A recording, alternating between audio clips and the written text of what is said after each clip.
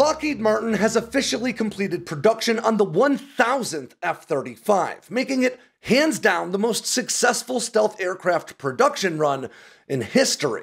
In fact, there are more F-35s in the world today than there are all other stealth aircraft ever built by all nations combined. Heck, there are more F-35s on the deck of the USS Tripoli in this single picture than there are stealth fighters in all of Russia. But the F-35 isn't only successful as compared to 5th generation fighters, it's an immense success as compared to older 4th generation fighters as well. In fact, today, the F-35 Lightning II is the 7th most widely operated fighter on the planet.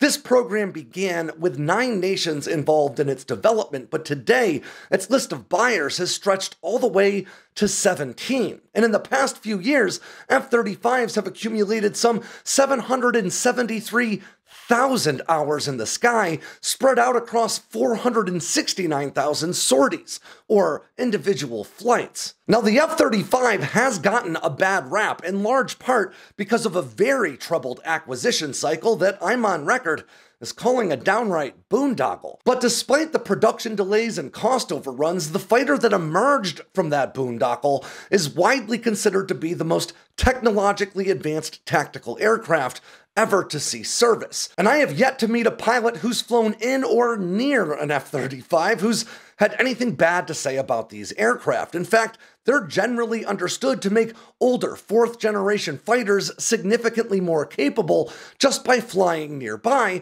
thanks to their incredible degree of sensor fusion and the data they can securely transmit to other aircraft flying in the vicinity. In other words, the F-35 isn't just a very capable fighter, it's also a force multiplier. But this isn't my first day on the internet, so let's take a minute to respond to the comments that I know a whole bunch of you are already typing under this video, starting with the Russian fanboys who will tell you that all the F-35 does is crash. Now this is an excellent example of a combination of recency and availability biases. You see, F-35s seem as though they crash often because there are so many of them in the sky on any given day. And the truth is, the F-35 is actually the safest modern fighter ever developed. In fact, if you go back and look at the crash data of the F-35 during its first 12 years of service as compared to the A-10, F-15, F-16, or F-22, you'll find that the F-35 has a significantly better track record.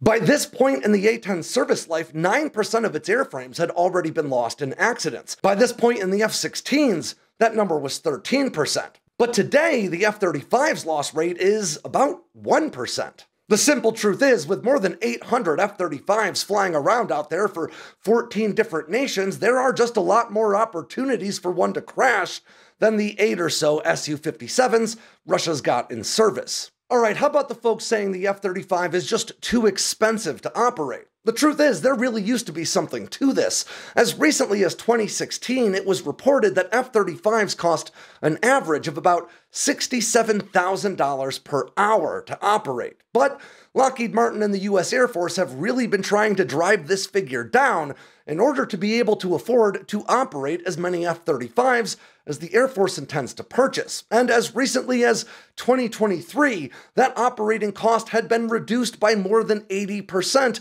down to right around $28,000 per hour.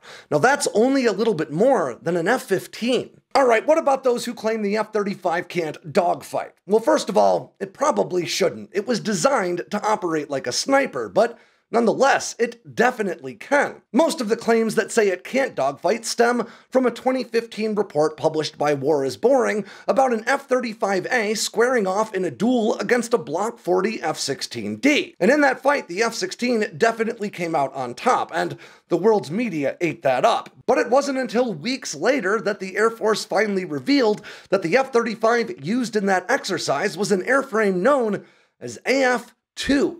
In other words, it was the second F-35 ever built, and it didn't have the vast majority of combat systems F-35s fly with today, including the helmet and electro-optical targeting system that allows F-35 pilots to target enemy aircraft without having to point the nose of the jet directly at them, as well as the F-35's radar-absorbent skin that would limit the F-16's ability to get a radar lock on its opponent. And to make matters even worse, that particular F-35 was flying with software restrictions on board that prevented the pilot from pushing the airframe too hard, limiting it to under 7G maneuvers, a restriction the F-16 obviously didn't have. In other words, this test article F-35 was forced to fly with both wings tied behind its back, and it ended up losing against one of the most prolific dogfighters in history. That's not really a story. Today's F-35s, on the other hand, have no such limitations, and as such are far more capable in a close-quarters scrap. But if you ask most pilots, they'd still rather avoid that by taking out the enemy before they ever even know it's there. What about the people who say the US spent $1.7 trillion on the F-35 and they're still trying to work out problems? Well, the US hasn't spent $1.7 trillion on the F-35. In fact, nobody has. $1.7 trillion is the estimated total program cost that includes research, development, acquisition, and sustainment and maintenance for the next 50 years to come. $1.7 trillion is the estimated cost for the entire lifetime of the F-35 program, which includes the Air Force alone operating more than 2,000 of these fighters. In other words, saying the F-35 cost $1.7 trillion is a lot like saying a Ford Mustang costs the sticker price plus the cost of all the fuel you'll ever put in it, every oil change it'll ever get, every brake pad ever installed, and any other repairs that might happen down the road. Technically speaking, that is the overall cost, but to pretend that's the sticker price is downright dishonest. Alright, what about the people who say the F-35 has an abysmal readiness rate, and there are so many parts backlogged waiting for repair that the US has been forced to turn to contractors rather than doing those repairs in-house? There is, again, some truth to this, but also some very important context. Now, these claims stem from a Government Accountability Office report published in September of last year that shows how F-35 readiness rates across the DoD sit at around 55%, which definitely isn't great. But most people read the headlines and not the report. The report shows very clearly that one of the biggest reasons why F-35 readiness rates are low is because the F-35 repair depot infrastructure is still under construction, and it's expected to be completed in 2027, at which point the F-35's readiness rates are expected to jump across the force to just about comparable with the F-15 and F-16. But I want to be clear that it isn't all good news for the F-35 despite this 1,000th fighter milestone. In fact, today, the F-35 program is facing an entirely new batch of technical setbacks and cost overruns, all associated with what's known as Tech Refresh 3.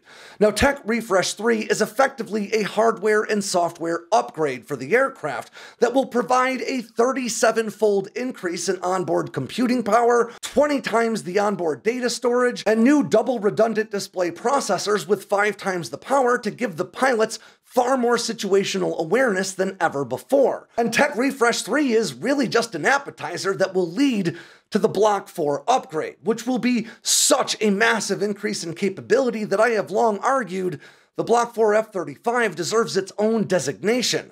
This new version of the F-35 will have a newer, even more advanced onboard radar that's rumored to use gallium nitride transmit and receive modules that will dethrone the F-35's current AN/APG-81 radar as the most advanced and powerful radar ever affixed to a fighter. It's also getting a big upgrade to its infrared distributed aperture system with infrared search and track capability, allowing it to target enemy stealth fighters that don't even show up on radar. It's also getting a massive upgrade to its electronic warfare suite, making it one of the most potent EW platforms on the planet. It's increasing its internal weapon storage from 4 weapons to 6, adding a slew of new weapons, both kinetic and cyber, and a bunch of other upgrades that are still classified today. But before any of that can happen, Lockheed Martin's got to get Tech Refresh 3 to work. Now, initially, these hardware and software upgrades were supposed to be installed in every new F-35 rolling off the assembly line starting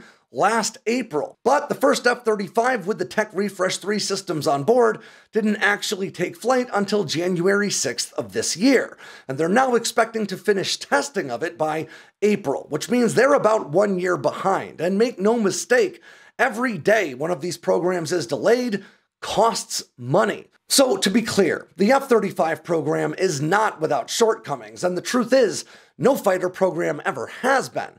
But today, the F-35 is hands down the most technologically advanced fighter on the planet, and once Block 4 emerges, it will be even more capable. In fact, Air Force Secretary Frank Kendall has already stated plainly that in the future, Block 4 F-35s will be flying with their own AI-enabled drone wingmen, just like the 6th generation fighters in development today, meaning the F-35 really will be a bridge to the 6th generation of fighters. At the end of the day, the F-35 was built to be the first to do a lot of things no other fighter had ever done before, and now Block 4 aims to do that all over again, and being the first tends to cost a whole bunch of money. But the F-35 is obviously an extremely capable fighter. Otherwise, 17 nations with acquisition officials who can access classified information about its performance that none of us can wouldn't be lining up to buy it. So the next time somebody tells you the F-35 is a failure or a bad fighter, go ahead and send them this video and remind them that there are 1,000 of them out there now. So they must be doing something right.